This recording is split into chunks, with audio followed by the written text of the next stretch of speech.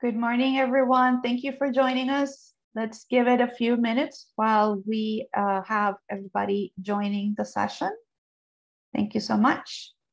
We're going to give around 10:02, 10:03. 10:03 will be our kickoff time.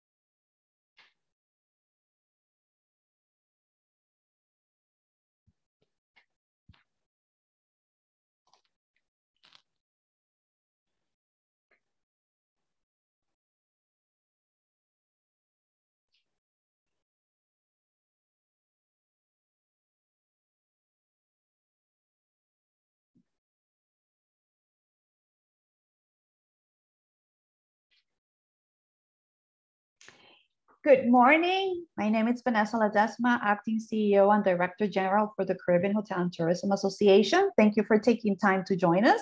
And welcome to the kickoff of our CHTA Live Masterclasses series, providing practical discussions, exchange, and developing skills on specific subject matters.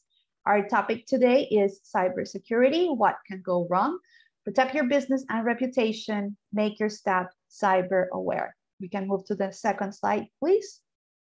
This is if you've joined one of our CHTA live sessions previously. This session is slightly different because it is a master class and we want to facilitate for more engagement. And in other masterclass sessions, we'll have breakout rooms. We're hosting these on the Zoom meeting platform. Therefore, you have the ability, your sound can be unmuted as well as your video. What we ask is if you have a question at any time during the presentation that you post this on the chat. Everyone has the ability to access the chat and we'll bring you up, we'll allow you to make the question live in person, or we can just relay it to the participants. You're welcome as well to exchange messages with all of the other panelists and the participants that are joining us. The session will be recorded and will be distributed within the next 48 hours. And this is our first session of this series, which will be distributed and shared with all of the participants, irrespective of their CHTA membership status. However, the rest of our masterclass series, the video recording, as well as the presentation will only be available to CHTA members. Therefore, if you have not joined or renewed, this is only one of the benefits included with your membership. The session is scheduled to end around 11 a.m. If we can move to the next slide. A reminder that registration for Caribbean Travel Marketplace is open, celebrating 40 years. Marketplace is scheduled for October 3rd to the 5th in Puerto Rico. Early bird savings end this Friday, June 23rd. If you have not registered, we invite you to do so. Next slide. To the CHTA members joining us today, we value your continued support and encourage you to maximize the resources and tools available to you.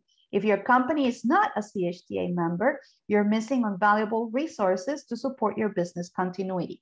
We need and want your involvement. Join the My CHTA community today by contacting us at membership@caribbeanhotelandtourism.com. Next slide. You've also would have seen on the registration that a certificate of participation will be distributed with your participation at Masterclasses. To do that, you must check in. The link to check in is on the chat and you will be able to do so with your last name. Certificates will be distributed within 30 days of this session. And the next slide just shows you the information that you need to put in with your last name and your confirmation number if you have your confirmation available.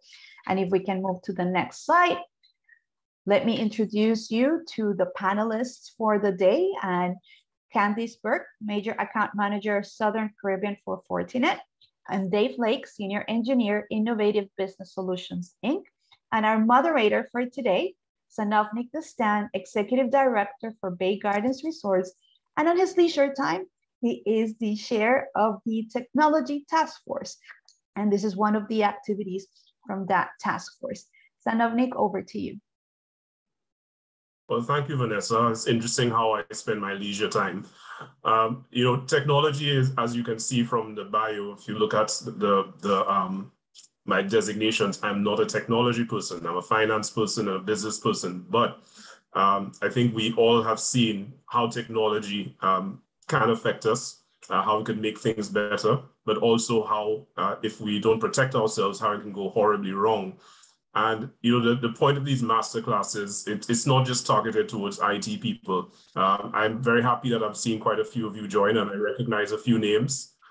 Some of you are IT people.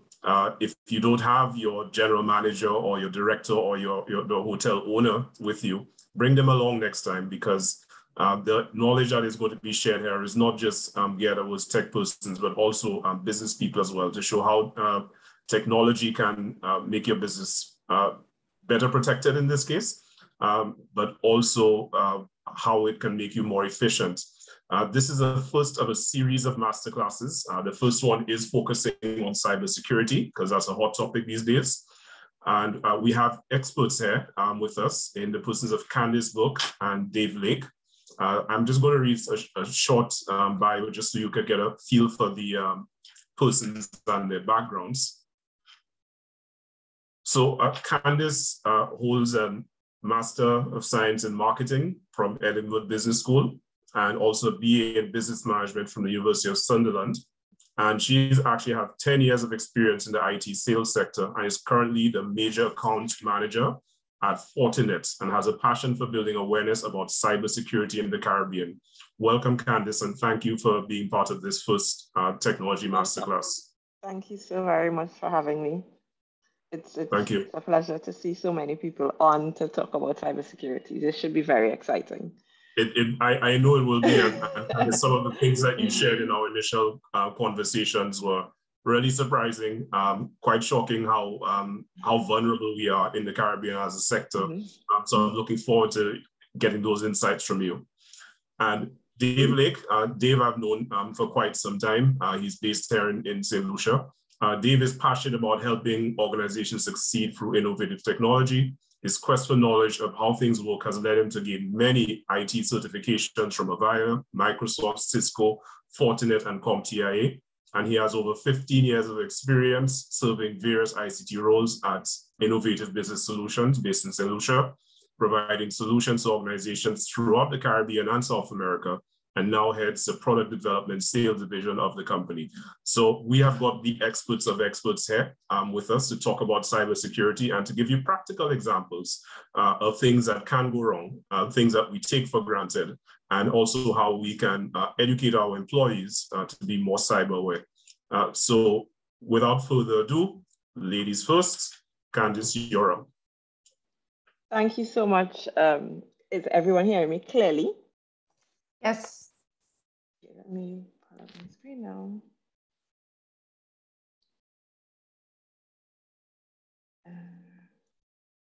So thank you so very much for that introduction. Again, I would love this to be open discussion because I think cybersecurity requires an open discussion about various things and not just the technology aspect.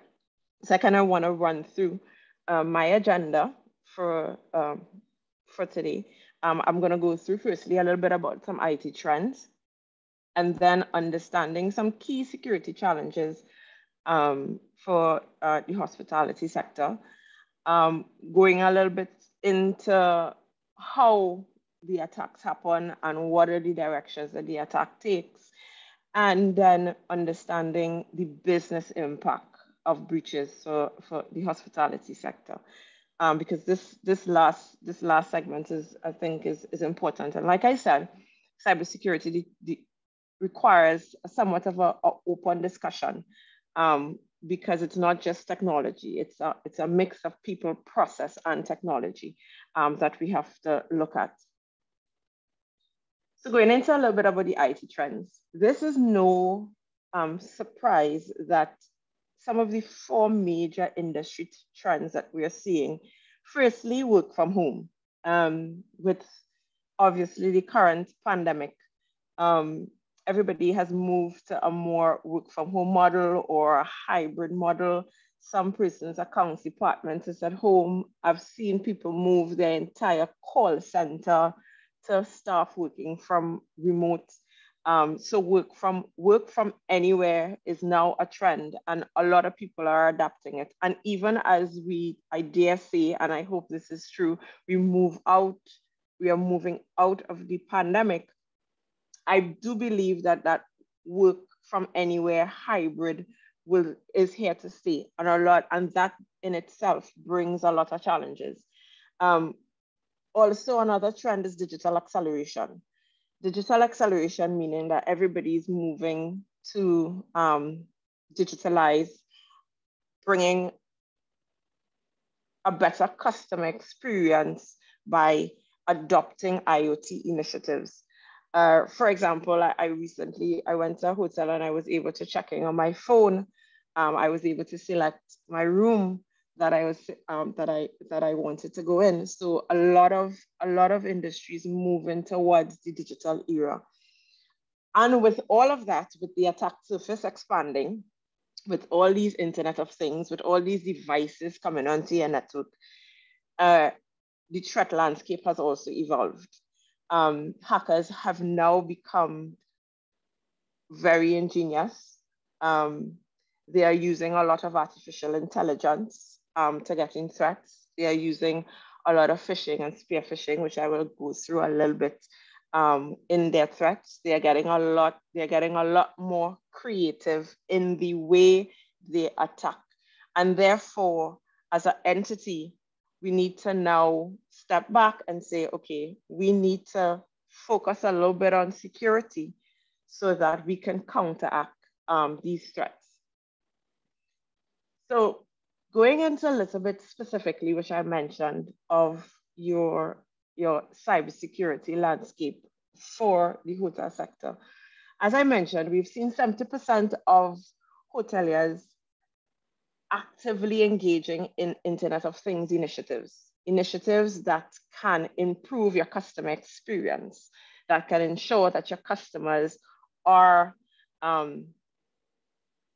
that you ensure that your customer have a wonderful experience coming into your hotel environment. For me, as a frequent flyer, as a traveler, that's one thing that I always look for when I'm going to a hotel, how easy it is to interact with the hotel. Sometimes you go and you're able to order room service off a TV, or now you can scan an app on your phone and you get room service and you pay for it and they come and deliver it to you. All those initiatives, a lot of people are adapting to improve their customer experience.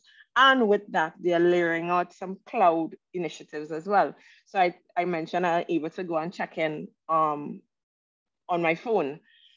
That's a cloud adoption strategy that most people are adapting.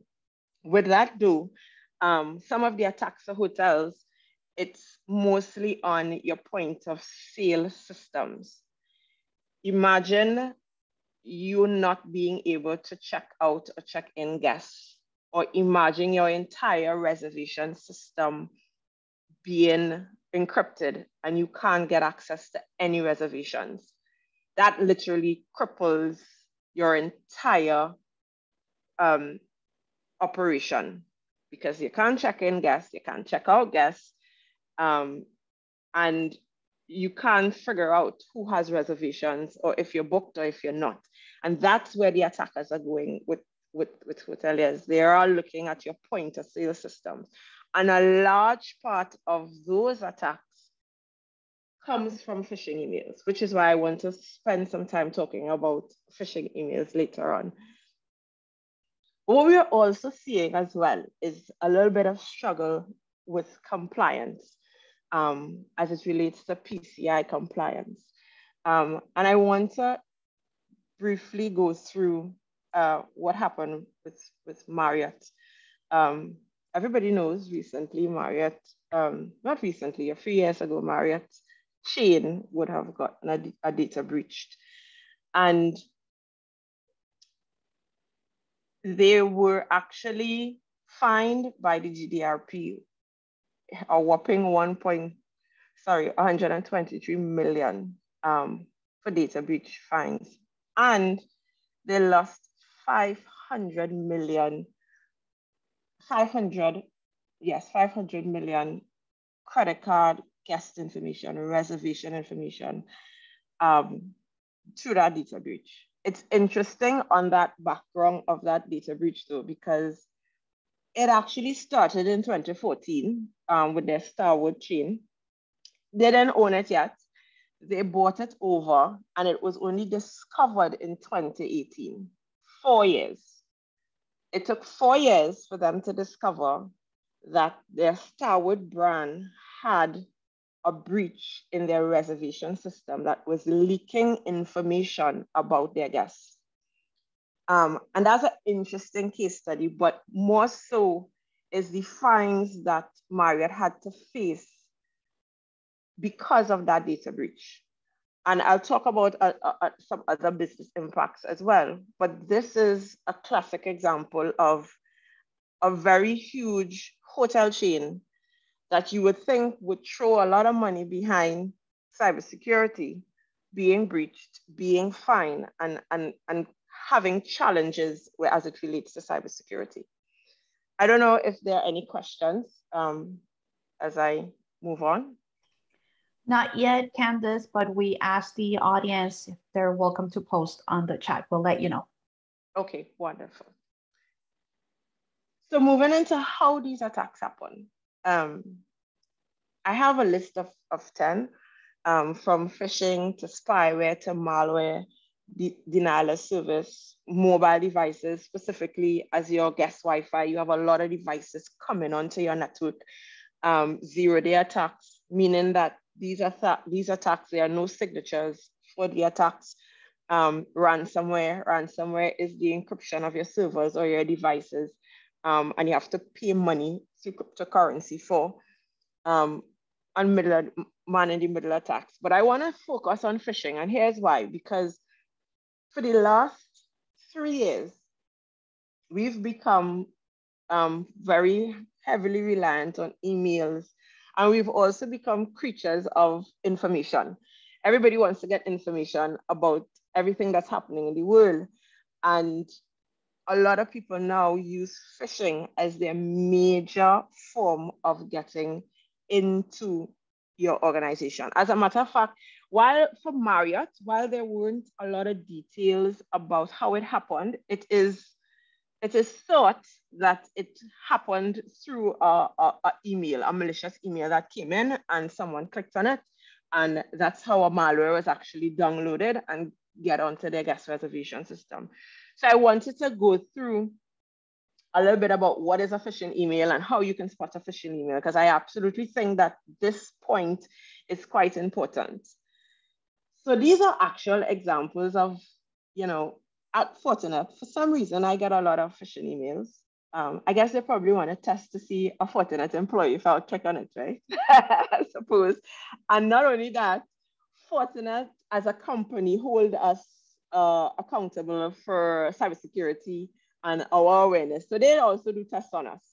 So if you look at this email, you notice that the ADP payroll, yes, you're seeing ADP payroll, but this online payroll portal, ally.com, looks a bit strange, right? Look at the email. Plus, when you're replying, look who you're replying to. You're replying to somebody at comcast.net. And that's a clear way of looking at, a phishing email and how you could spot it. Plus, the date, you have a bunch of undisclosed recipients. I got a lot of this in my Hotmail account as well.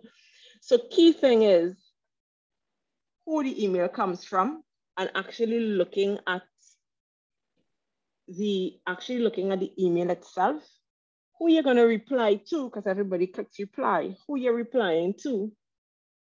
And then another thing which is not here is sometimes a lot of emails, those phishing emails, have a lot of spelling errors. a lot of grammatical errors, a lot of capitalizations where it shouldn't be. Those are key things that you could look for. Another one is hovering over the link. You see, you hover over this link, it said www.paperlessemployee.com, but when you hover over the link, there you go, you're saying HTTPS, it's a completely different URL that you're going to. Key thing to note though, I don't know if other devices do it, I've tried it on my phone. It's difficult to hover and see the link on your phone. So when you're getting an email and you're looking at your phone, and somebody's urging you to do something that you're not quite sure about, I think flag it and maybe review it after. Because this hover over the link, you don't get that on your mobile phone. And mostly on your mobile phone, it's easy for you to click on a link because it's there, it's front of you. And that's how we get all our communication comes through mobile. Candace, so, yes. Sorry, 2 questions. So, and you may address the first one shortly, but what do you do with this type of emails? I mean, do you reply? Do you open it? Of course, never forward it, I would imagine. So if you can give some guidelines. Generally, when you receive a phishing email, you report it to your IT department. You have received this, and they can take it from there in terms of deleting the email, check the email. At Fortinet, what we do as a company is that I would forward the email, or we have local SEs that does it. So I would send the email to our local SE and he will open it in what we call a sandbox environment. And that environment will actually see what it's going to do. I recently got one and I sent it to my SE and he downloaded the Excel file, and the Excel file was actually trying to inject a malware, but it was done in a sandbox. And a sandbox is a controlled environment where you can execute a file and see what it does and see the behavior. Some companies, and Dave will talk about it, will employ solutions that will do that. You will have a sandboxing solution that if you forward it to IT can open it into a sandbox, see what it does. And if it is a malicious email, they can delete it. If it's not, they can let you know this is safe and you can open it. Okay, we have one question. Mobile use has increased exponentially. How effective is McAfee or Norton type of protection software for a server? Oh, say that again. How effective is McAfee or Norton type of protection software for a server? A server. So honestly, those are standard antivirus solutions which work on signatures. And those are fine. However, like I said, attackers are becoming more creative. So solutions that incorporate artificial intelligence and machine learning give you that extra layer of protection against ransomware and zero-day attacks. Yes, Norton and McAfee, they're fine because they're signature-based. You patch and you do your signatures, but how do you treat with a zero-day attack? And how do you treat with ransomware? And that's where you need artificial intelligence and machine learning solutions because they are based on behavior. For example, if you get a file that seems legit and you click on the file, your antivirus and everything it looks like a legit file because it doesn't have a signature for it, right? It's a legit Excel, it's fine. But when you click on it, it's doing something like going to your servers to try to encrypt it, which is an unusual behavior. It's not supposed to be doing that. A file like that is not supposed to be doing that. So having solutions that incorporate artificial intelligence will pick up those behavioral anomalies that can protect you. Thanks. No problem. So I want to, and this is the interactive part. So I have these 2 websites. So that last email, let's say first you clicked on it. For some reason you clicked on it and it brings you to this login page. Could anyone tell me which is the real ADP login page and which is the fake, and why would you say it's fake?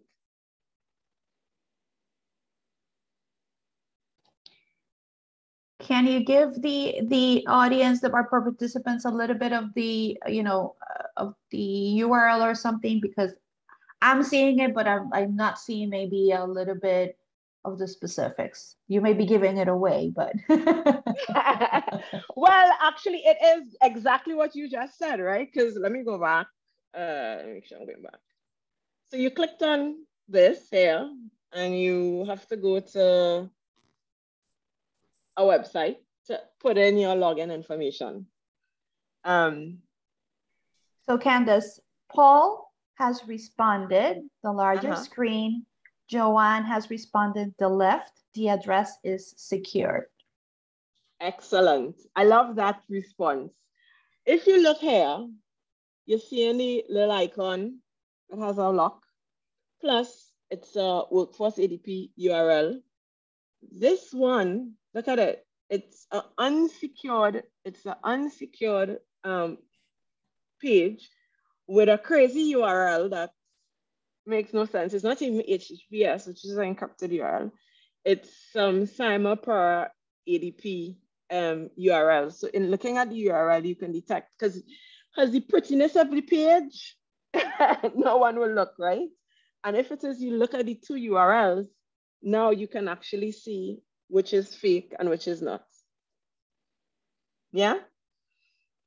You know, Candice, it's interesting you mentioned that, because I think I wonder how many businesses, legit businesses, still don't have a secure, an SSL certificate, right? A secure website.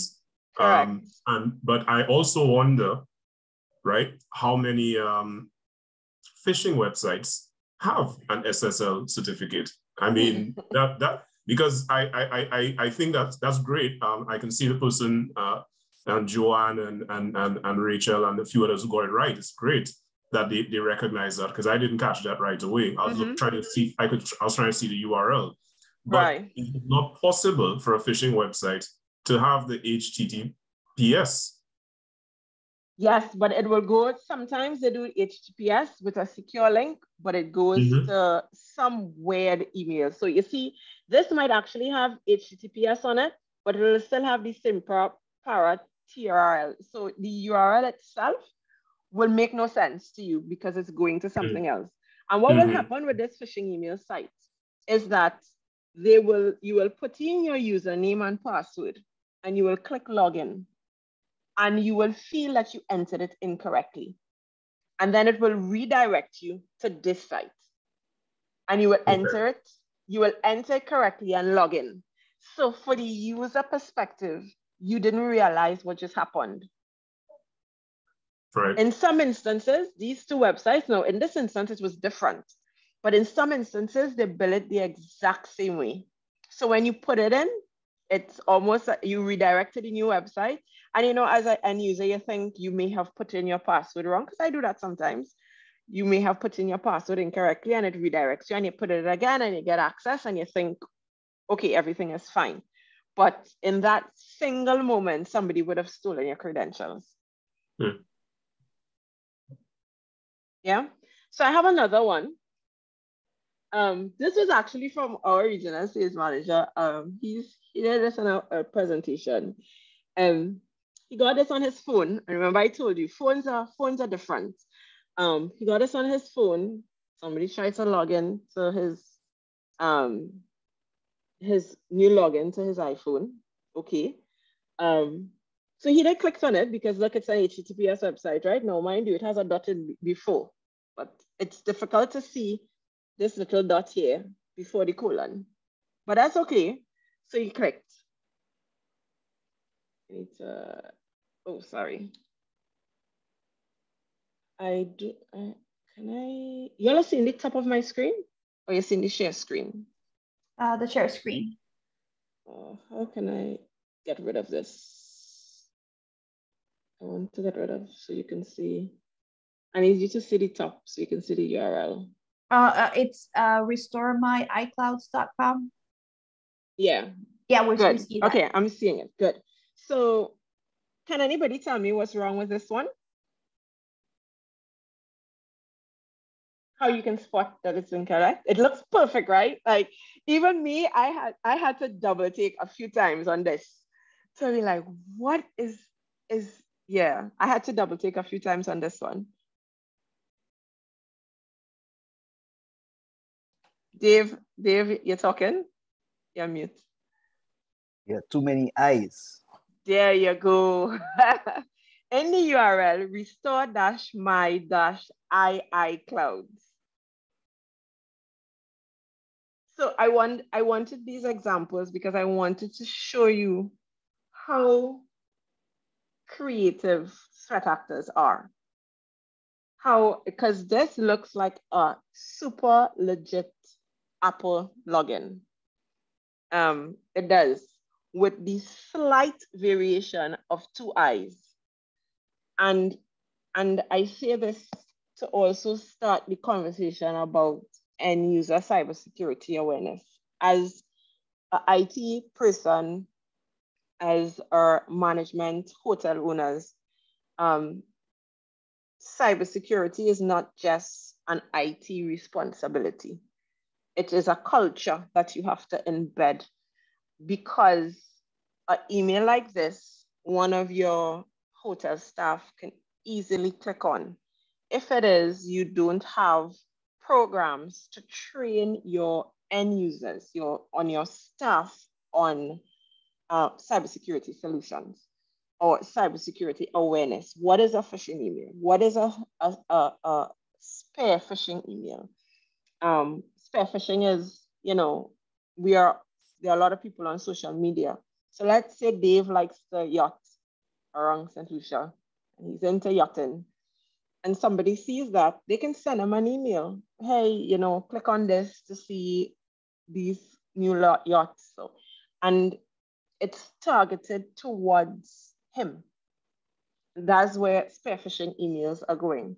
And that's why it has to be a holistic approach. You have to look at your people and train your people and get them a little cyber aware of what's happening. And it's not just for your organization, it's also in their personal lives. Like, you get a text on your phone that you're unclear about, you shouldn't click on it.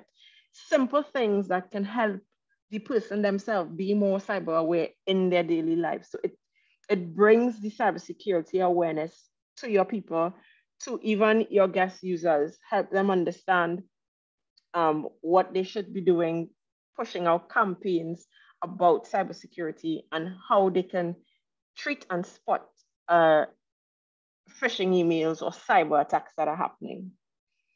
Any questions so far? I think, am I going over time? I think, yeah, well, let's see. Sano? I only have a few more. Just a couple more. Yeah, we want to leave a little bit of time for Dave, yeah? Yes, okay, sorry. Yes, a couple of more.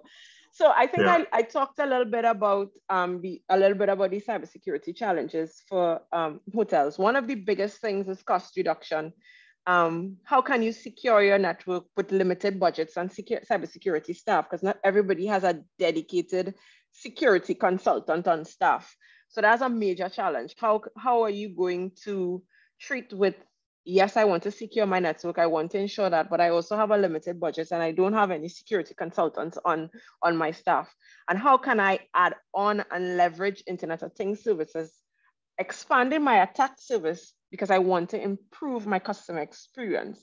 So I still want to improve my customer experience, but I'm also expanding my attack service and making me more vulnerable. And that's very important to understand that, yes, you can improve your customer service and customer experience, but you're also expanding your digital attack surface. So you need to employ solutions and processes that make you less vulnerable in doing that. So some of the business impact, I think in terms of looking at Marriott, one of the major things is damage to brand awareness.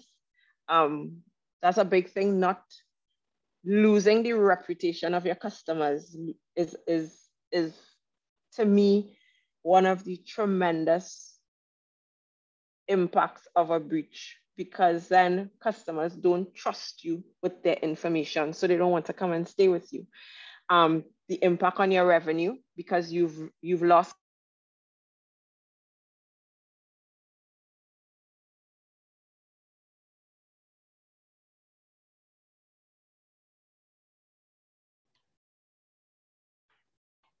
I think we may have lost Candace. Let's give her a few minutes.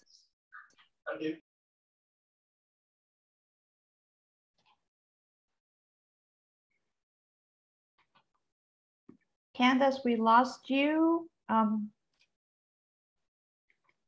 see her name here.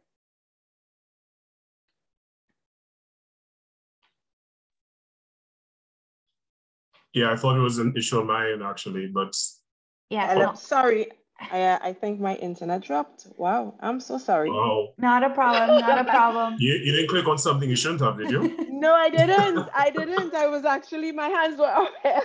But I think honestly, the business impact, I think everybody's clear on, you know, loss of productivity, loss of customer reputation, loss of revenue. Those are some of the top business impacts for cybersecurity.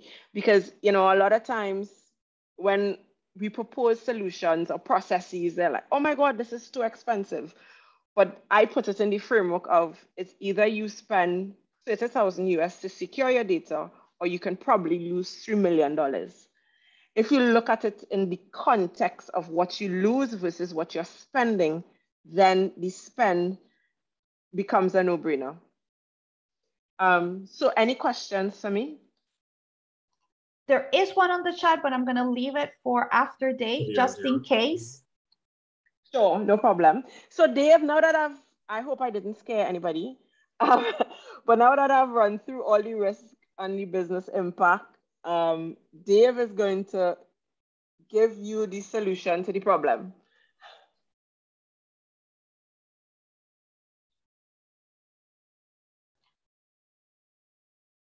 Dave, and you should be able to just bring up your slides.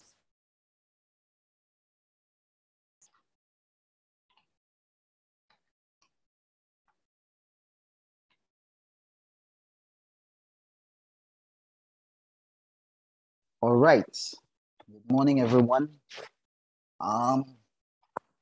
So Candice has kind of given us an overview of what can happen and a layout of the threat landscape, especially to hospitality industry. And I want to talk a bit about best practices. This morning, I'm taking off a bit of my technology hat. I am speaking very simply, trying to get people to think about this problem a bit differently. When we speak about cybersecurity, people tend to think that it is associated with IT people. And as a result, there tends to be a backing away of their involvement in this. And my presentation this morning is really aimed at helping everybody realize that you are part of either the problem or the solution, and hopefully you're part of the solution. Being cyber safe is really no different from being safe in the physical world. And especially in the hospitality industry, I know that a lot goes into ensuring that you know, your properties are secure. You do various things, the hiring of security guards, the placing of locks in certain areas, fencing. All of those things are things that we can see and we are very aware of, not just in terms of hospitality, but also in terms of our day-to-day life. And we know about it. When we speak about cybersecurity, it tends to become very abstract to many people, but I like to associate it with physical security because it really helps to get us grounded in what we are trying to do. In the same way, you would lock the doors on your car, on your home. You know, if you're in a hotel, you'd lock the doors on the guest room. You hope that there are security guards. Cybersecurity is no different. It's just that now we are dealing with a digital world. We're using computers, and we need to put measures in place to protect not only our physical security, but also cybersecurity. And we need to adapt our behavior to prevent losses and a lot of the things that Candice spoke about.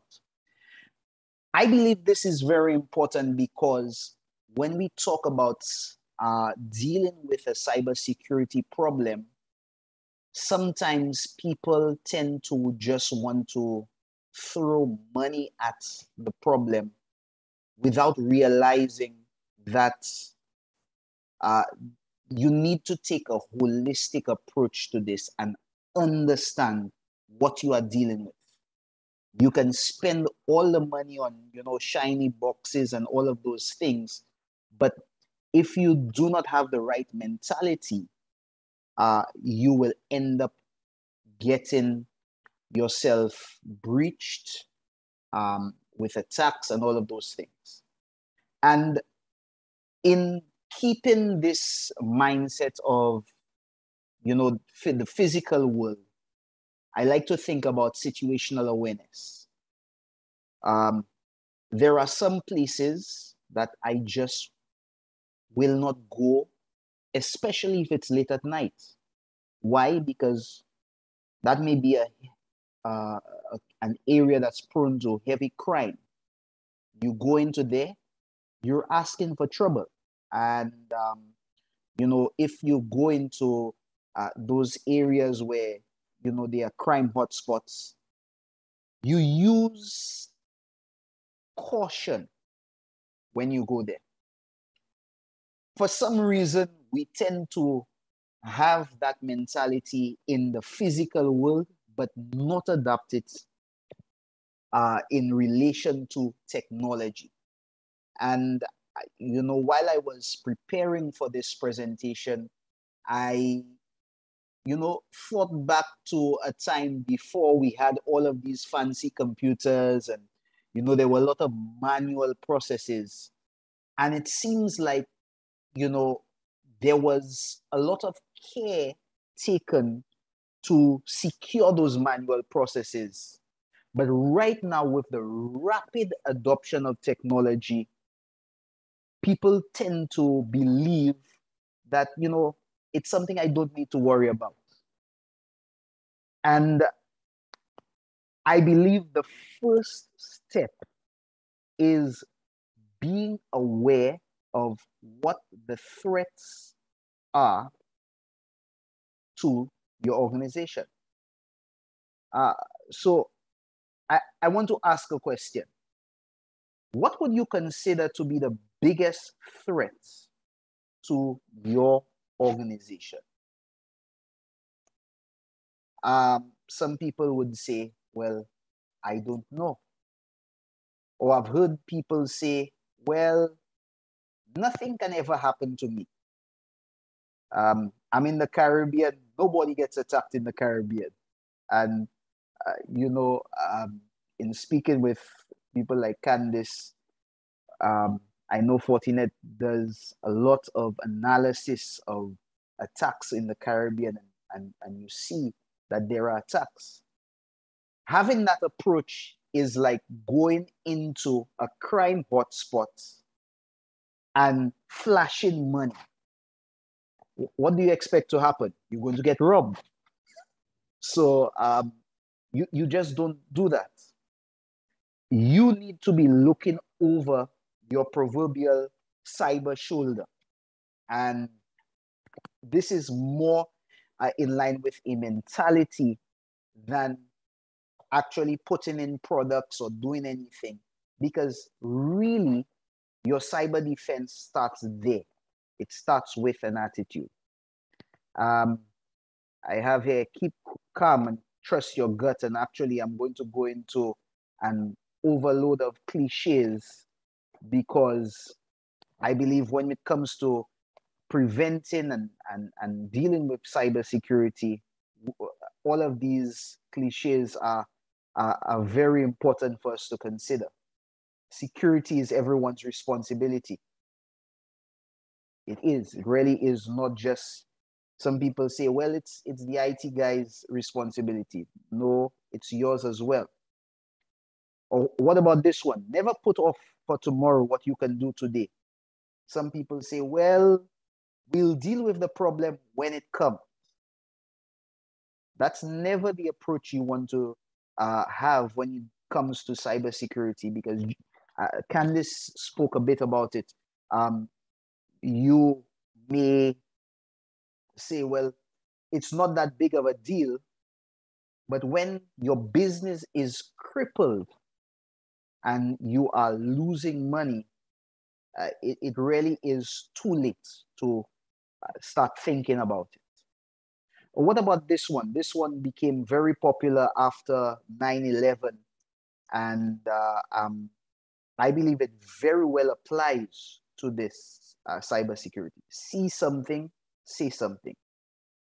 Do you know that many breaches happen and are exacerbated in their impact because somebody noticed something happening and they just said nothing? The impact could have been a lot less if somebody had just said something. Or what about this one? A chain is as strong as its weakest link. That's a good cliche when it comes to cybersecurity, because you may have all of your, fancy systems and all of that, and you just have one little area. And that's what really makes this whole topic very scary, is that you have this one weakness, and that is the weakness that gets exploited. And that's why we see multi-million-dollar companies suffer great losses as a result of attacks that come to them. I want to end this clicheville by using this other quote. The journey of 1,000 miles begins with the first step. And really, that's what we were talking about this morning, that you need to make that first step. And dealing with cybersecurity sometimes seems like an enormous task. But really, it's about taking that first step. And if I can apply it once again to physical security, it's all in layers. You lock your house, then get a security guard, and so on and so forth. And with those layers of security, you begin to protect yourself. Do you know what are possible signs of compromise? And again, one of the biggest problems we have in organizations is that people sometimes do not say anything.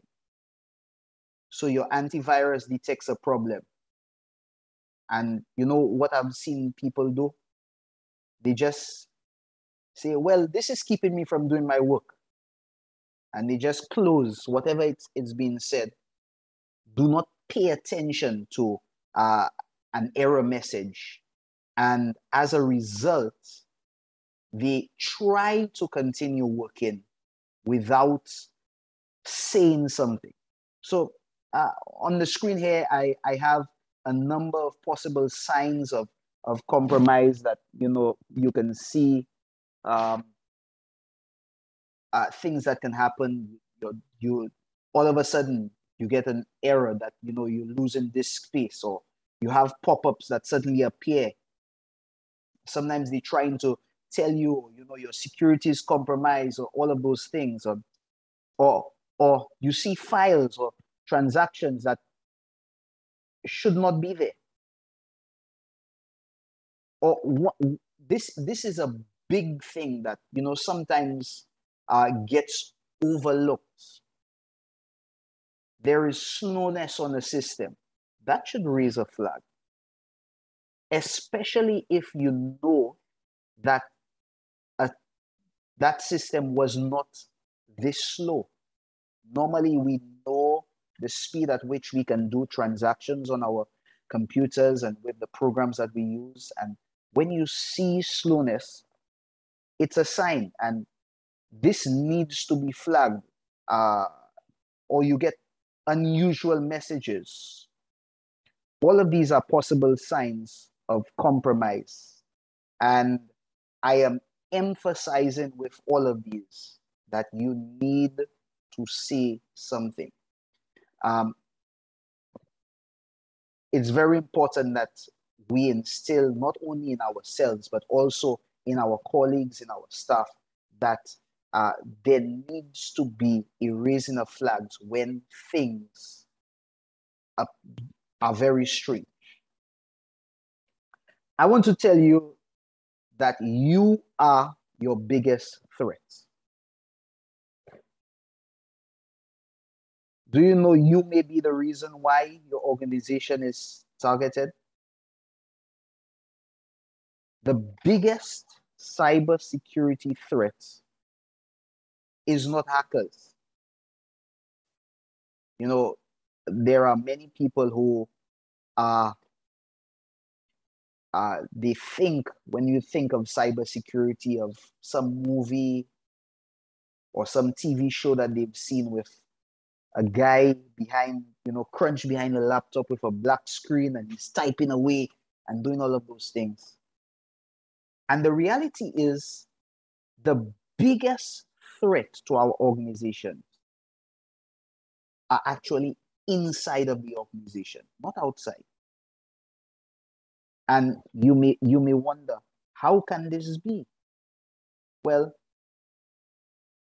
you have disgruntled staff.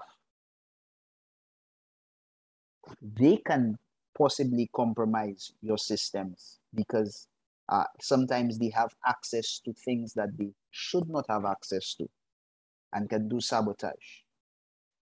You have security fatigue and negligence. And this is a big thing that I will be talking about, because a lot of systems are compromised because somebody just, you know, didn't feel it was necessary to go through all of the security requirements that are normally recommended. You say, what do you mean by that? Well, I can give you an example.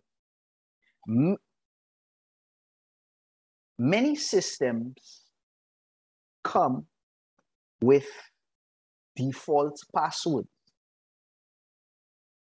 And those default passwords are quite simple. Why? Because it helps in, you know, the initial configuration of those systems. And people say, okay, this password is easy, let's keep it. Or people tend to use the same password over and over and over and over again on multiple systems. You know what happens? A hacker gets access to your password, and it may not even be your work password. They get they get access to, you know, your Facebook password, and that is what they use to now gain access to your corporate email. What caused that? Security negligence. You're just reusing the same password over and over and over. You see, sometimes security rules and guidelines might seem too burdensome and inconvenient.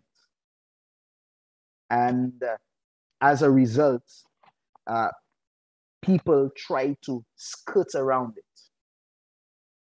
You get a message on your computer saying, you need to change your password. You try to put in a password and it tells you, your password is too simple. So you know what people tend to do? They get a little piece of paper, a little sticky note, they write the password down, and they stick that sticky note on the monitor. Well, you've just compromised your system and you were your biggest threat. You don't know who has access to your office or who in coming and spending 2 seconds takes a look and has now memorized that password, and they can now try that password multiple places. I like to ask questions. So as it relates to access, who has access to your data or to your network? And in this, I want to emphasize again that your biggest threat is not outside your organization, but is actually inside. We can no longer even trust our staff or our colleagues because you just don't know what's going on in their mind. And sometimes access to the wrong information or information that they were not supposed to have can lead to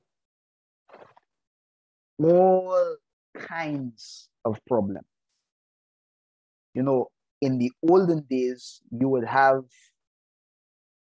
information stored on paper and it would be very difficult. It was easy to keep that near to you. But right now, with systems on computers, it makes that very difficult to do sometimes. Even on your properties, who has access to your IT racks or your server rooms? Do you know if somebody has tampered with your computer? Who has access to your physical computing device? I remember working with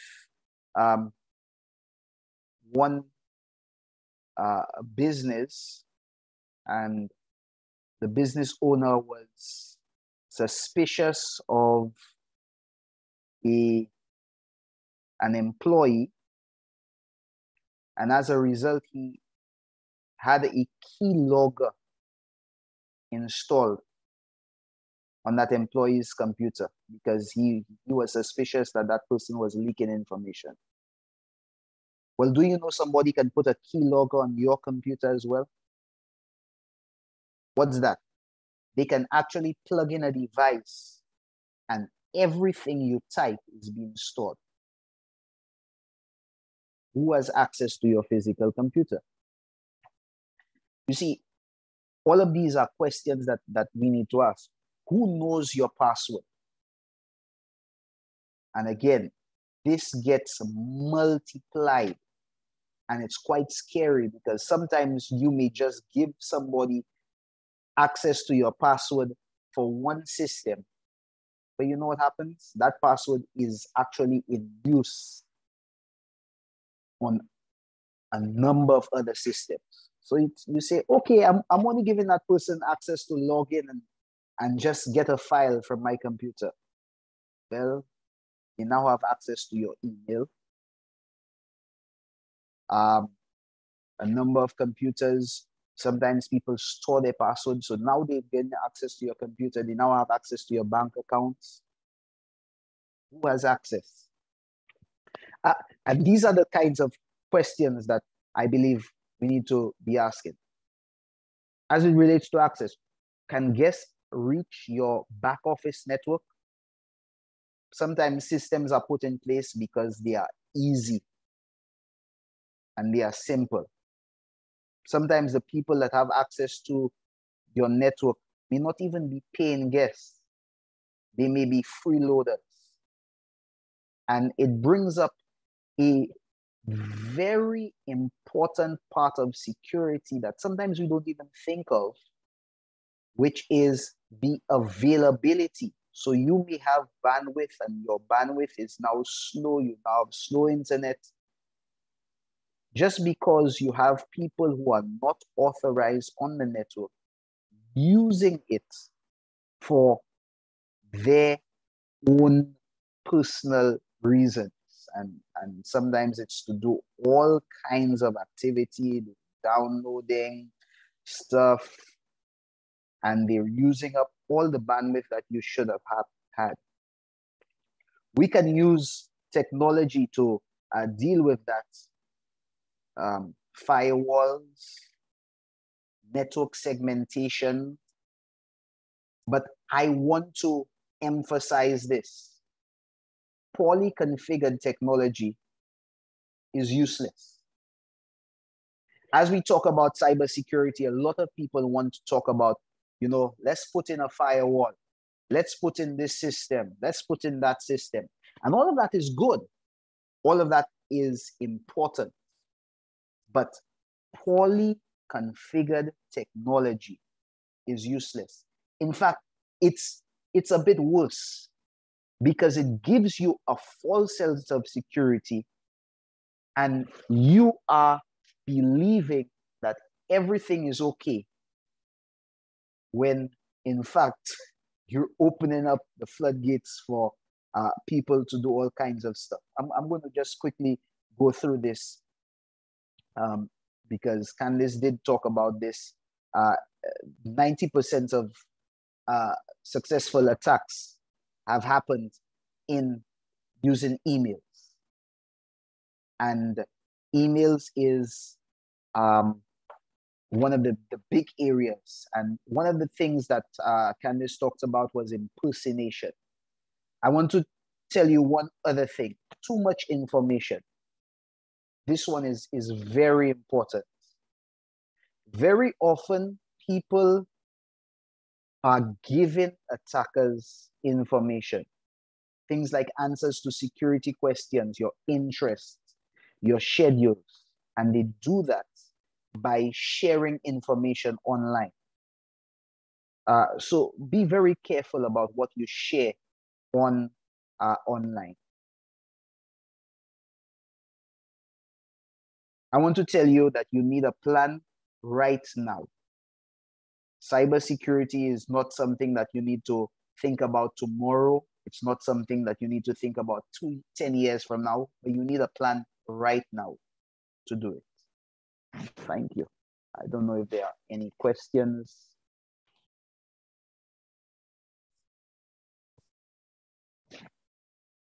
Dave, thank you so much for that, both you and Candice. I think that it definitely increased my awareness. Some of the things you mentioned about if you see something, say something. We take these for granted. Well, the computer's just slow today. And then we assume that because we have other things in place that we're not under attack because of it. So thank you for that. Vanessa, I know you said that there were a few questions in the in the chat. We have only one about insurance. We have one. How strongly do you recommend cybersecurity insurance? And before we address that, we know we're definitely going to use the original allotted time. So we want to ask the participants to put in any questions.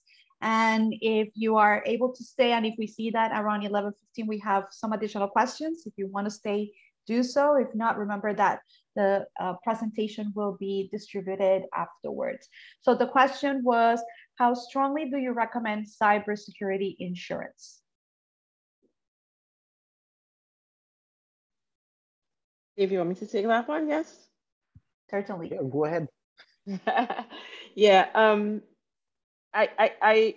my view on cyber insurance, yes, you can use it because as with all things, you do not want your business to become crippled, and you have fines to pay and it cripples your revenue.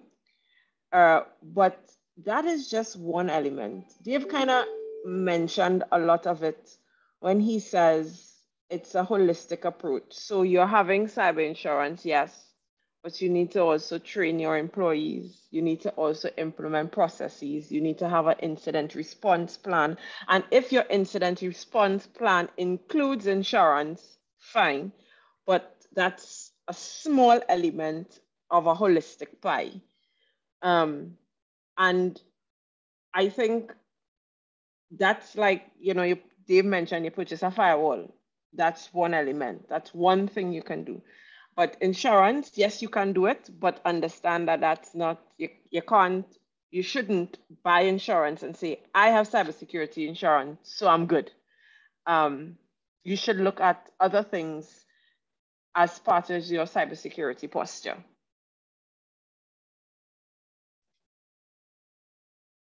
Any other comments on that matter?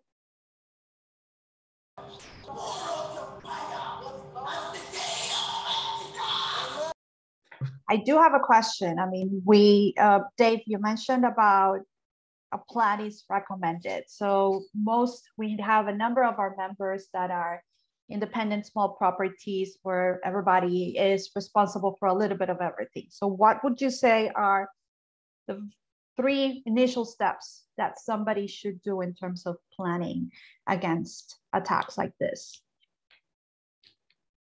And what sort of resources, is it expensive, or what can be accessible that it's low cost but really necessary? Okay. I think the first thing that people need to do is get an assessment of where they are. That's, again, going back to the imagery of physical security, knowing where you are. And that's looking at a number of things. Number one, do your staff have cybersecurity awareness training? That is very important because like you saw from my presentation as well as Candice's presentation, a lot of attackers are using social engineering to actually breach properties. And it's not like you see in the movies, some guy on a black screen. So that would be one of the first things that I would see. Another thing would be to get some kind of professional assessment of your network. What is set up there? Do you have firewalls, segmentation? Another thing that's very important is backups, because it's not a question of if you get attacked.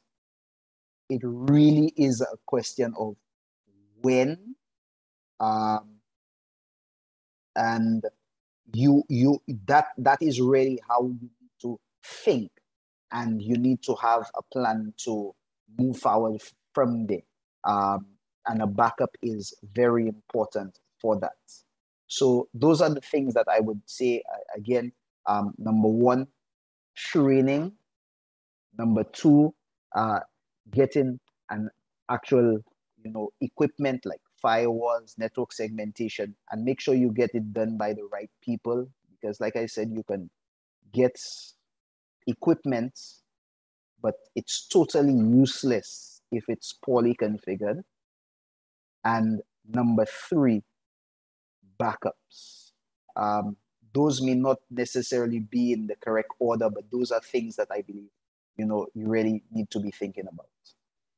And then I know one of the things you just asked also is cost. From a training perspective, some of the online training is free. So for example, Fortinet has a NSC1 training, which is free to the public. You can actually go on training.fortinet.'s website, and that gives cybersecurity awareness training. It has nothing to do with our products or anything. Cybersecurity awareness training. It teaches you who are threat actors, what are the threat actors, how to spot a phishing email, what you should be looking for, what is spear phishing, it gives everybody that whole insight into cybersecurity awareness, and all your end users could go on and do the training at no cost. It is a free service allotted to everybody that you can do. Candice, do you mind perhaps putting that link in the sure, no problem. I will. So yeah, thank you. Are there any other questions, comments? You have two experts, and we may have others on the line as well. Anything else?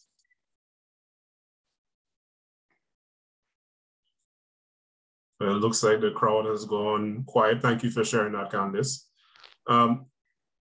So I think we've got 3 minutes, and it seems we may not have any other questions. I wanted to thank Candice and Dave for great, insightful, and at times scary presentations. I hope that, especially for those of us who are non-IT persons, that we're scared into action and take very seriously the point that we need to act now and take it very seriously.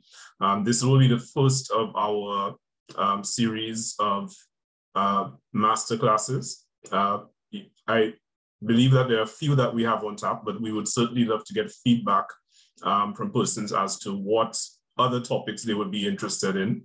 Some of the things that we're looking at include crypto and NFTs and how they apply in the hospitality environment, data analytics. We've got a series of online marketing classes as well that will be coming up. I'm trying to think what were the other ones. And of course, workforce automation. I hate that term because our employees aren't robots, but with the labor shortages we're finding, it's all about how to use technology to overcome those labor shortages and to make your workforce more productive. So those are some of the topics. Vanessa, I don't know if is it perhaps that we'd want to send a poll out afterwards as part of it, so we could give them some options and get an idea of when they would like, or which topics they would like to get next. And we're also going to be going to the high-tech summit in conjunction with HFTP. So I'll be there, Vanessa will be there. Dave, I believe you're going to be attending as well, right? Yes. Yeah, so yourself and Richard from IBS, so you'll be there as well, and hopefully we'll get some ideas to some of the new trends and topics in hospitality technology that we'll be able to apply to future presentations. Sanavnik, thank you for that. And yes, we'll send a poll, a survey, so that we can get your feedback, since you joined us, all of you joined us at this first session, and anything else that you may find interesting in terms of a resource, maybe not specifically a virtual learning session, but other things. So Sanavnik and I will discuss some ideas that just came up from the discussion today. Definitely, I mean, I've learned a lot from today, and there are, I think, more questions that I have after today. So certainly, as Sanavnik referenced, this is not only for IT individuals, but for everyone, because it is very important that everyone has an understanding of the challenges and the opportunities as well. And as Dave mentioned, we're all part of making sure that we are protected. Unless there are any other questions from the audience. And as a reminder, a certificate of participation will be distributed to all those that checked in today. Claire, if you can put in the link once again, so that anyone that has not had a chance to check in, just put it in. If for some reason you have a problem, just email us at membership@caribbeanhotelandtourism.com. As a reminder as well, the video presentation and the slides will be distributed for this session exclusively to all the attendees, but in our future sessions, only CHTA members will have access to the video recording as well as the slide presentation. As Sanavnik mentioned, this is only one of our sessions from our technology task force. We will also be sharing with you information about a special discount for membership with the Hospitality Finance and Technology Professionals Association. And I see we have a question, Lionel? Yes. I just want to ask one of the panelists there a question. How do you identify an email coming in as not genuine or genuine, where they're saying that your password is expired, is going to expire, say for your email account.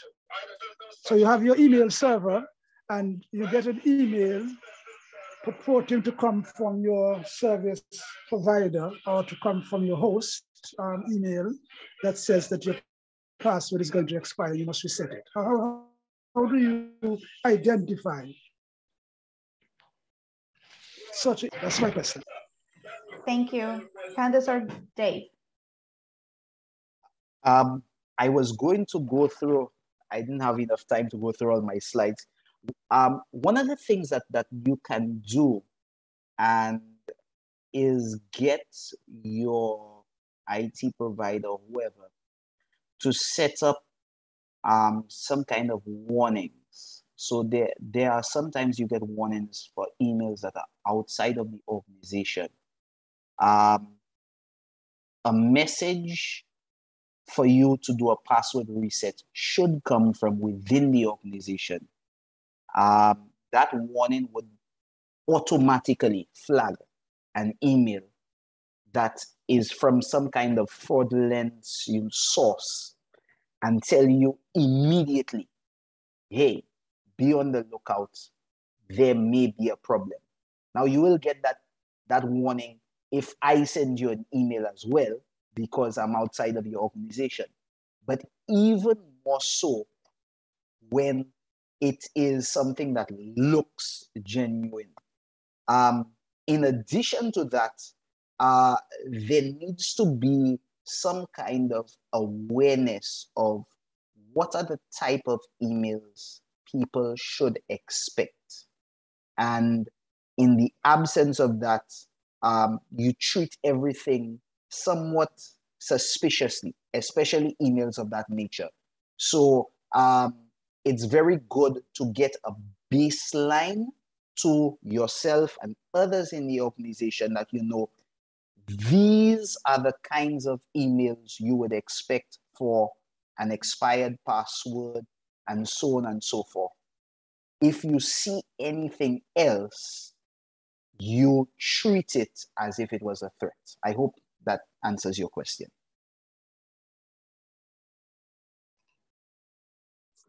Yeah, thank you. Yes.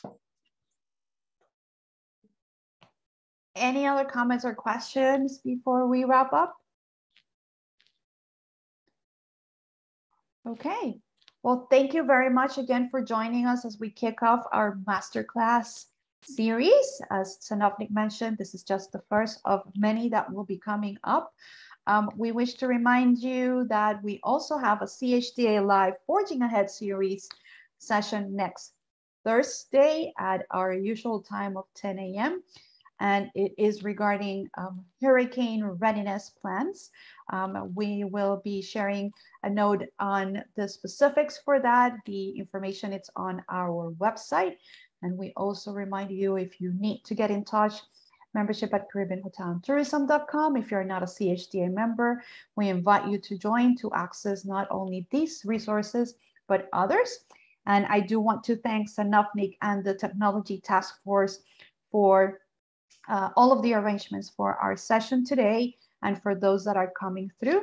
And with that, I'm gonna wish everyone a wonderful rest of the day. Thank you so much. Thank you, everybody. Good. Thanks for having us. Take care.